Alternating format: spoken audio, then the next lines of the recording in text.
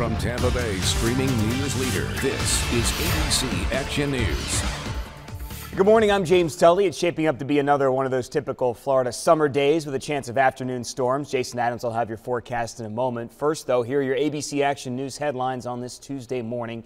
First up, you need to change your password if you use Capital One. A hacker accessed 100 million Capital One accounts and credit card applications. The company is reassuring customers it does not believe any of the stolen information was used for fraud or sold, but some Social Security numbers and bank routing numbers were compromised. Authorities arrested the woman allegedly behind the breach in Seattle.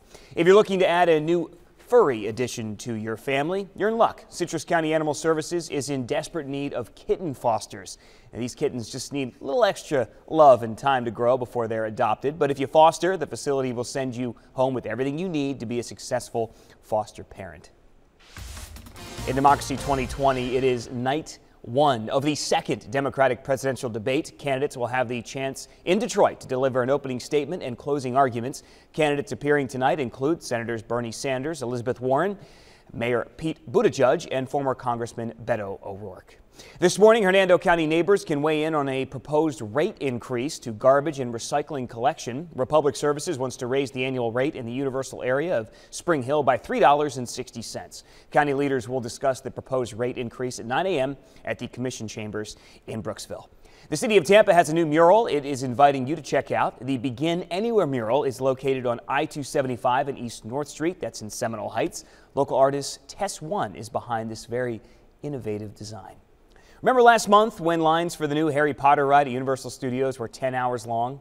Well, Disney World might be setting up for an even crazier day. On August 29th, the new Star Wars Galaxy's Edge attraction opens at Hollywood Studios. That same day, Epcot's annual Food and Wine Festival begins. So if you're going to Disney that day, you might consider visiting the Magic Kingdom or Animal Kingdom, where crowds could be smaller. Notice, Jason, how I said could. We can't guarantee that. There's just going to be a lot of people at the park that day. Oh, yeah. They're trying to get that last-minute rush in, too, before school starts. A lot of the schools up north start much later than what we do down here, so that could be something to think about as well. As we look at your forecast, good news. We're not expecting another day with widespread showers and storms. It'll be very similar to your Monday with the sea breeze developing by noon, and at that point, a couple of isolated showers at our coastal communities, and then that sea breeze, of course, slides inland, and that will spread those thunderstorms along and east of I-75, where I do anticipate they'll be most widespread by that point. So only a 30% chance of rainfall at the beaches today. Once that sea breeze passes by you, you're out of the woods as far as the rain goes. But watch as we expand the coverage of the showers and storms along I-75 and inland as that sea breeze continues to press towards the east. So highest rain chances inland today at around 50%.